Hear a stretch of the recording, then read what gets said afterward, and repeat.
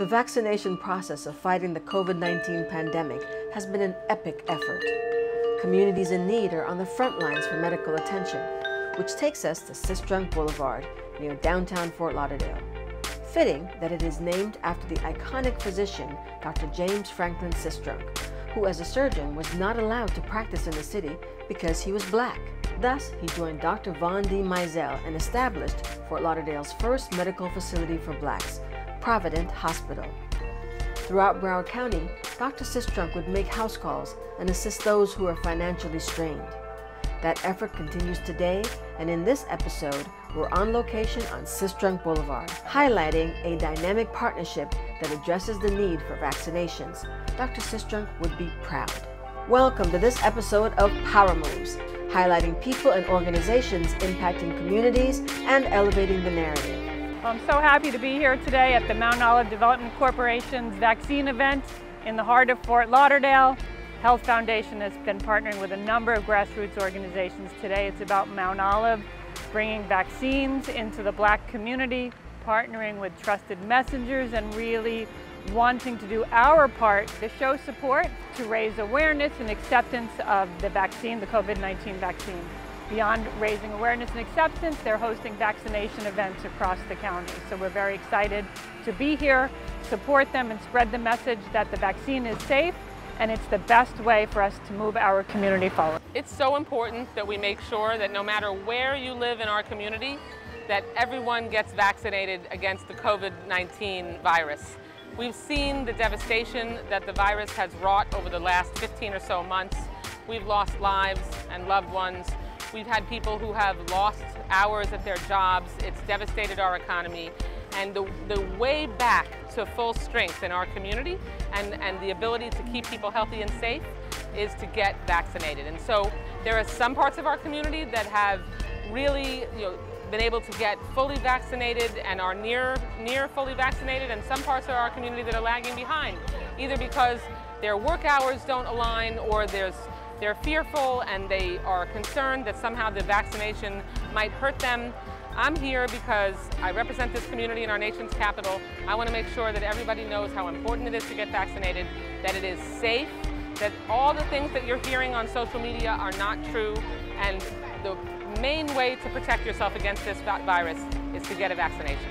We're having to partner up and create new partnerships that perhaps now are only the beginning of the kind of work that we can do together to keep people healthy. The Health Foundation of South Florida, coupled with Mount Olive, two institutions that have tremendous respect in our community, coming together really exponentially increases the impact and the confidence that we can instill in people who still have been hesitant about getting a vaccine.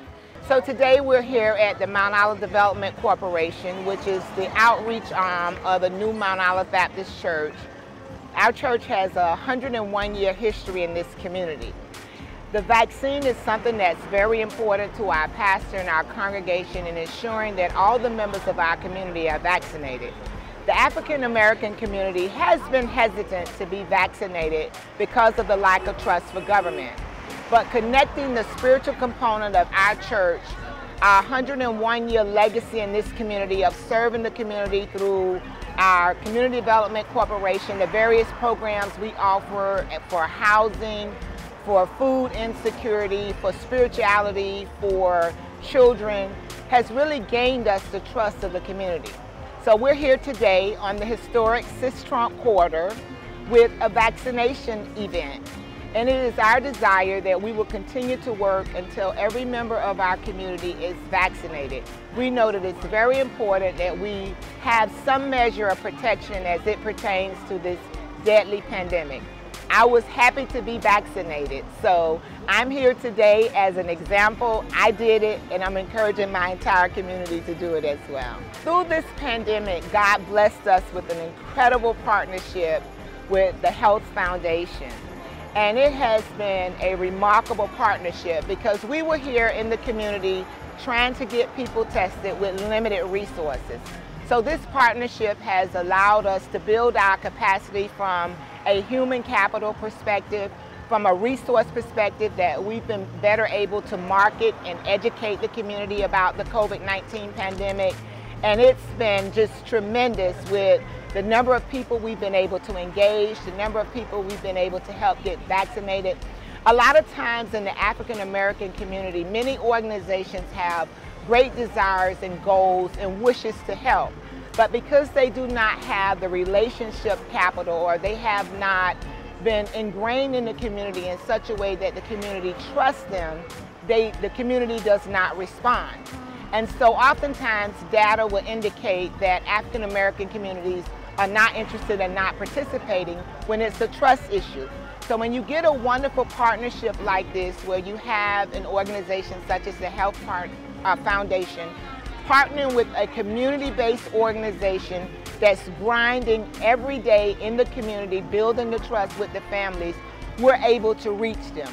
This partnership has also created jobs in the pandemic.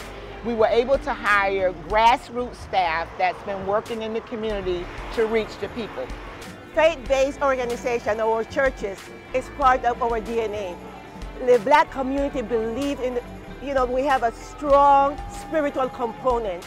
And Mount Olivet, as a church and as this community, and getting all the churches organized to be able to take out the voice out, tell the members that it's okay to get this vaccine. Churches have always been part of the movement, of every movement in the Black community, and this is not an exception with the vaccine.